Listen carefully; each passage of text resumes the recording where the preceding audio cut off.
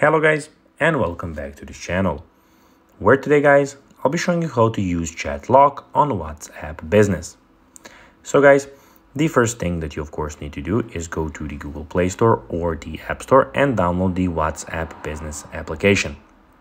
Now when you did that, you just need to go and log into your profile, which if you are having a hard time doing, you can always go to our YouTube channel where you can see everything about that here.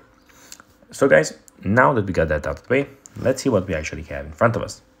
So here we have a few tabs, which we are in the Tools tab at the moment. So you have the Updates tabs, the Calls tab, Tools tab, the Chats, and the Settings option. Of course, guys, today we will be focusing on the Settings option.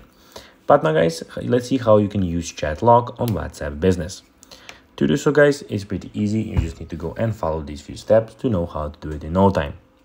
First of all, click on the top bottom right corner, click on Settings. Then guys, when you're in the Settings option, you'll need to go scroll down and click on the Chats. So basically what we are focusing on is Chats, which is, as you can see, the third option in this part of the screen.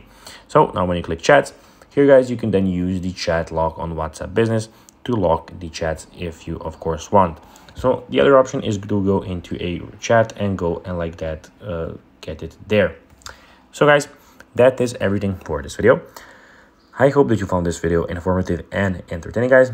If you did, don't forget to like this video, share it, subscribe to the channel, and put the notifications on, as this really helps us grow the channel. So guys, if you have a few seconds, it will be pretty cool if you could do this for us. So guys, as I said, this is everything for this video. I hope that you found it informative, that you enjoyed it, and I'll be seeing you in the next one. Bye guys.